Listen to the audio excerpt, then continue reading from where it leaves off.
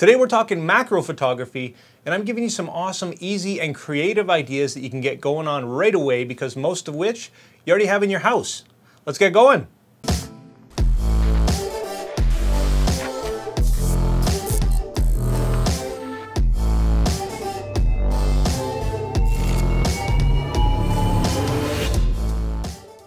So we're talking macro photography today, and I'm giving you some awesome creative tips. But first I wanted to discuss what you need to get going in this department. So like anything photography, you can have the best of the best and spend $1 million, but there's also budget ways to do this as well. You don't need the best gear to enjoy the fun and creativity of macro photography. Let's look at a few things jumping right in that you need and some of them that you don't need. And I'm gonna recommend some relatively cheap tools that you can use to make this a lot easier and get some great results. But first guys, if you haven't seen one of my videos before, my name's Stefan Malloch. I do a lot of photography and filmmaking news reviews and tutorials. So if you enjoy this video, if it helps you out, consider hitting that like and subscribe button. Let's jump in and check out the gear. Okay, so here's some macro photography gear that I'd recommend to you. In my opinion, some are necessary and some not so much. Ideally, you want to have, of course, a camera with a macro lens, but even if you don't have a macro lens, you're still in luck. The first thing you're going to want to have is a tripod. Whether it's a small one like this or a full-size one, this is going to let you be stable and really utilize your shutter speed to get the best results possible. I mentioned earlier that you don't have to have a macro lens to take macro pictures. And this is true if you use extension tubes. They're a very inexpensive piece of equipment that lets you distance your lens from the camera sensor, giving you that really close-up look. You're gonna lose some functionality of the lens, but it's a very inexpensive way to get introduced to macro. Next, you're gonna need a flash. And a lot of macro photography is gonna need a lot of light, so the best way to control your environment is with a flash. For fine-tuning and adjustment, and all around just ease of use, I really recommend you getting a macro rail, another potentially inexpensive piece of equipment that I love. And finally, not a complete necessity, but you're gonna need some kind of lighting. In my case, I love this RGB video light, which allows me to get some really creative lighting and just a different perspective when it comes to my macro shots. And I'll show you what I mean in a bit. So there's 5 relatively inexpensive pieces of equipment that I would recommend to you, and you don't necessarily need them, but they're definitely gonna help. Okay, so let's jump into some projects here. Our first subject is money, one of everybody's favorite subjects. There's lots of cool hidden designs in money, different patterns and words. Check it out.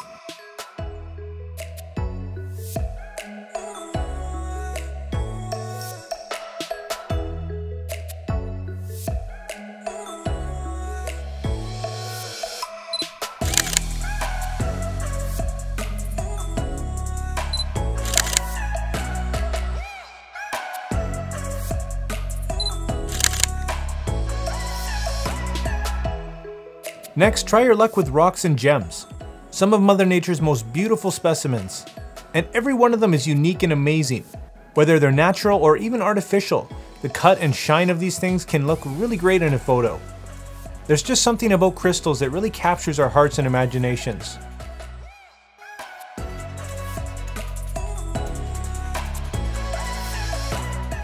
Here you can see my portable RGB light at work, giving this rock a look you might not regularly see.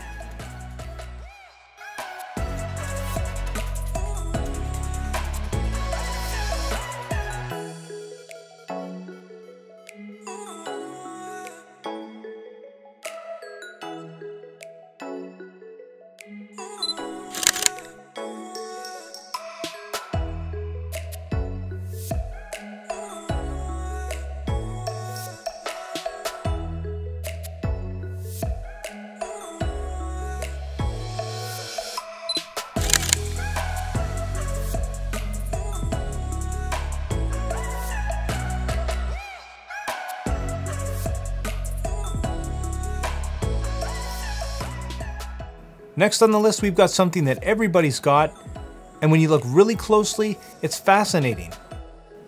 It's soap.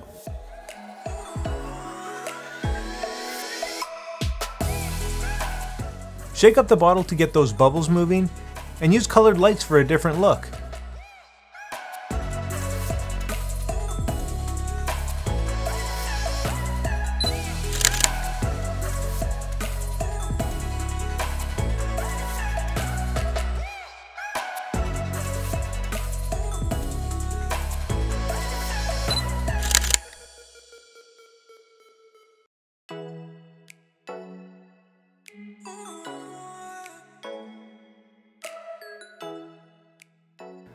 This one's with soap again, but definitely a little bit more time consuming and tedious.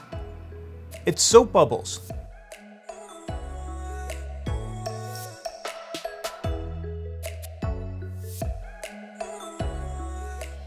The setup's not that fun, but the end result is fantastic. It's almost like looking into space.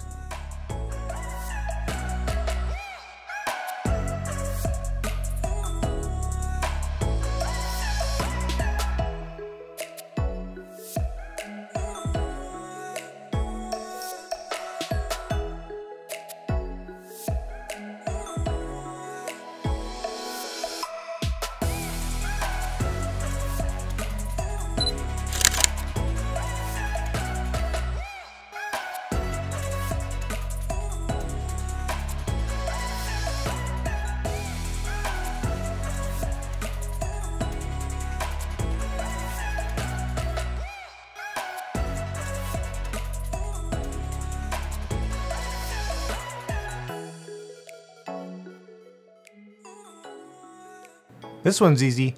Throw some oil in some water and light it from below.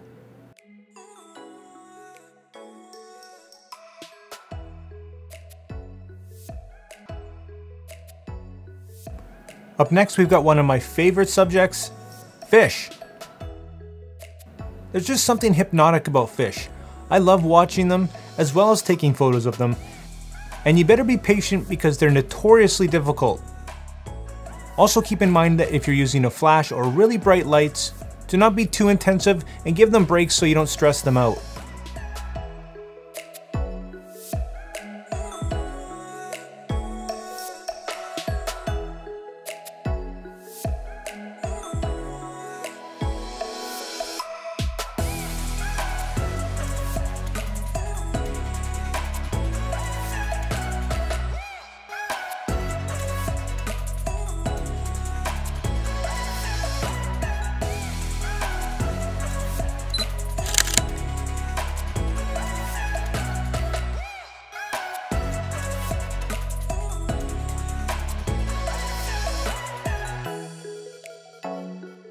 Another cool and difficult subject is eyes. Now, whatever your subject, you're going to need a lot of patience, and preferably you don't want to do it yourself. It's great to have another person, or if you're taking the pictures yourself, even better. You can shoot outdoors or with the lighting setup, but the tricky part's going to be getting out the reflection. But don't worry, with experience you'll learn how to minimize it, and you can always edit it out later in post. Here's an example of a composite that I did using an eye.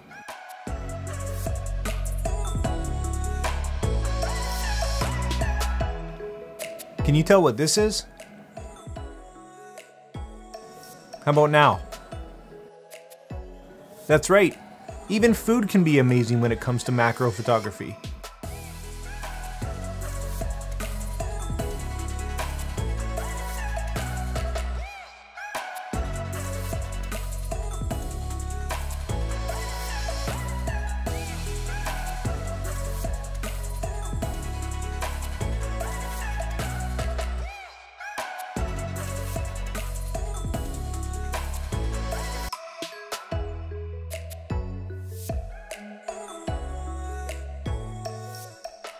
Finally, it never ceases to amaze nature. From the stuff you can find under your couch to inside your garden, I challenge you to go out and find all the little things and critters that Mother Nature has to offer. Here's a few examples to get your creativity going.